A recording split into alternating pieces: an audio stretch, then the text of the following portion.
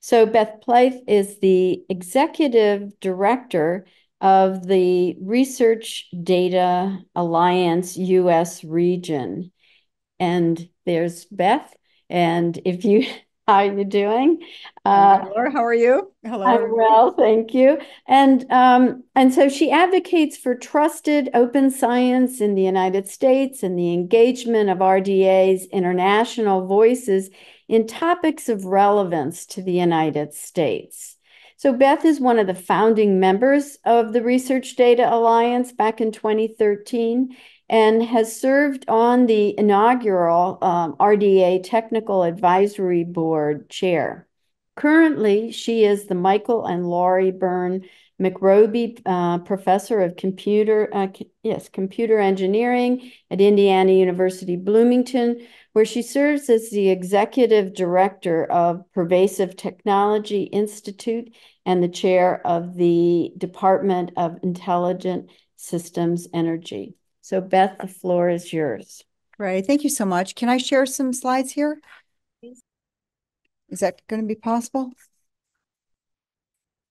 I guess it can. Y'all seeing, Laura, you seeing my Yes, slides? I can see that your Okay. slides.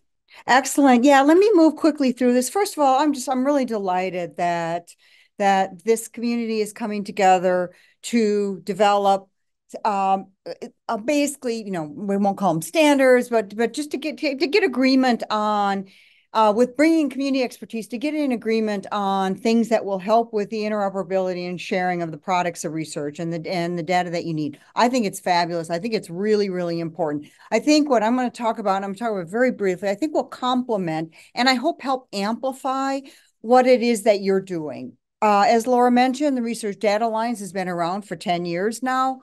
It's basically trying to facilitate through working groups and interest groups, similar to what you're doing here, to facilitate the consensus around problems that the community identifies, grassroots community identifies, and then when those outputs are produced and they're called recommendations or lightweight standards, those are produced, then it helps amplify those.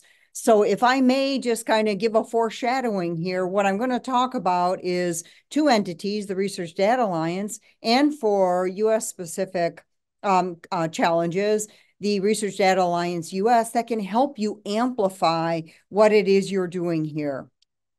So the RDA-US, it's a regional entity of the RDA. So we're focused on open science problems in the US. We're a partner of the Global Research Data Alliance. We are representing the United States region. RDA-US, for those of you who have some familiarity with it, has been around for a while. It's been focused in different directions.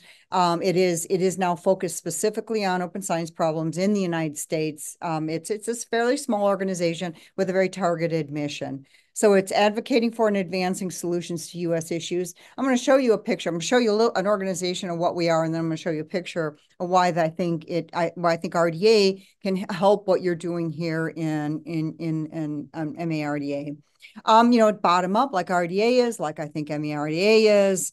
And I'll skip this. We've got a set of program officers. We've got a program office. I'm the executive director.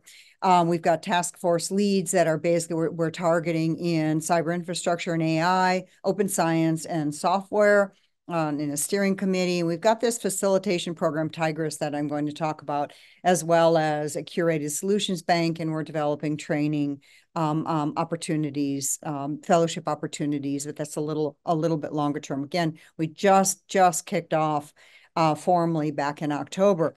So let me just take you through this diagram that I hope helps make the argument for the value proposition that RDA and RDA-US could bring to your community. Suppose if we start on that left-hand side, that green bullet, there's some kind of need. And it's, again, as I said, this is the facilitation program in the US. So we're targeting a need in the US. Doesn't mean that it only has to be a U.S. thing, but it is a need that's identified in the U.S. open science space.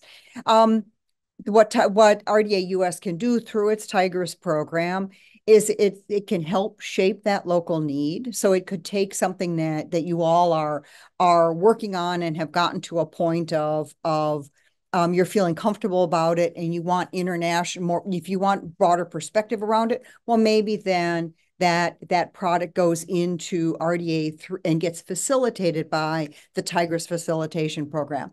So the Tigris will help shape that local need and get any critical mass that it might need. It might not need critical mass. So it draws on the RDA-US community in order to do that.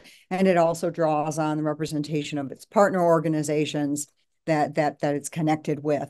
And then it works through the mechanisms of the RDA. And you know, what's nice about RDA is RDA brings an international perspective and an international view onto what might be, if we look at it from a U.S. perspective, obviously I'm in the U.S., which might be a U.S.-specific solution that needs the lens, the international lens, and could benefit and be strengthened from the international lens. Well, RDA provides that. It is one of the few organizations that is international by design, and I think that's a strength here and not a weakness. So the product that we were talking about that comes out of MaRDA would then go through a 12 to 18 month working group process in RDA, benefit from this international collaboration. And then there would be an output, and that output would be globally informed, and that output would be facilitated and amplified through the Tigris program. So Tigris is helping with the formation, it's helping with the facilitation of that working group in RDA, and then it's helping with the amplification of the output.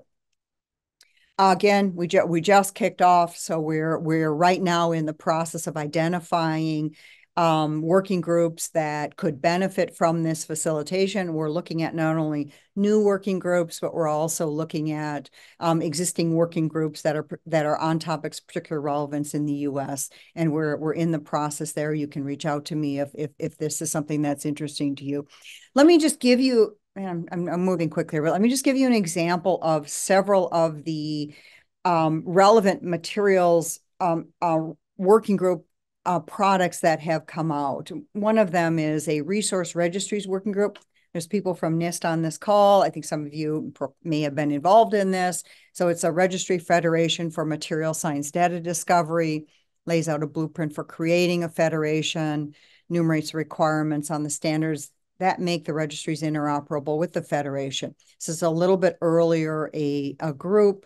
The results may be meaningful within this context. This is an ongoing group. It's a trust principles and adoption. The group is taking the trust principles, so it's clarifying the relationship between the trust principles for digital repositories, their certification process and metrics, and clarifying again their relationship with other frameworks like fair care, desirable characteristics, and so on. Again, ongoing working group. And that third example is something that is just coming out in the stage where it's getting community comment. It's called the Data Repository Attributes Working Group. And basically what they did, and what I really like about it, they came up with 17 attributes that every repository should have, and they grounded it in these use cases. Okay, the researcher use case, the repository manager use case, the repository developer, the publisher, the funder, the registry, and came up with a set of 17 attributes that satisfies all of these different personas. And I thought that was a really nice approach. Again, this is an open comment right now, gives you an idea. So if you are, if you are a repository, if you're running a repository, this particular recommendation could be beneficial to you. I think it's well done. So anyway, so I'll end there. So again, so I encourage that we continue discussing. So RDA could be the next step for the outputs of what you're doing here. Again, what you're doing here in this initial phase is bringing a community, within a discipline, bringing a community together to come up with a consensus recommendation on something. RDA can amplify that and can bring a broader perspective into it, which may or may not improve it. But then it gets the stamp of approval from RDA and can leverage RDA's respected reputation. So RDA is not a standards body, but it does have a reputation in putting out very strongly consensus-based and internationally based products. And I think that, and it is, I should say, it is moving towards facilitating to actually have its products be standards. And then the second thing is the RDA-US facilitates outputs, facilitates the process, the whole process and the outputs for that would give the activities here stronger impact nationally and internationally. So that's my, that's my pitch. I'm hoping that we can be kind of a downstream aid to bringing about what I'm hearing in the working groups. I'm hearing some really nice open science problems that you're working on. I think you've got actually the right format to do. I think, Dave and Laura are doing an excellent job here. And if we can help with the amplification, facilitation, whatnot, we're delighted to do that. I think it could be a great synergistic success for us. So I'll stop there. Great. Thank you, Beth. That was great. We're really short on time, so I'm just going to pose one question. And we had talked, Beth, as you know, some of us participate in RDA here, and it's nice to have an organization to get a much broader reach into the materials community. But there are problems that we face, like sustainability of repositories, which we're going to have breakouts that will address some of these. The trust issue is one that leans towards that. But sustainability is an issue for everybody without regard for domain. So I'm wondering if you see a partnership that could happen with RDA-US that helps us work with other domains on that common problem and maybe start to find umbrella solutions or work more broadly than just within our domain, if you think that's valuable. And that's good. And what we've done in identifying these target areas is try to stimulate conversations around topics that are specifically of interest to us. So and we're fostering those. We're not calling them working groups because RDA has its own formal working groups, but we are facilitating discussions. And I do think that RDA could help there. RDA-US could help there. Super. Well, thank you. I think it would be a good platform for those kinds of cross-discipline discussions too. Great.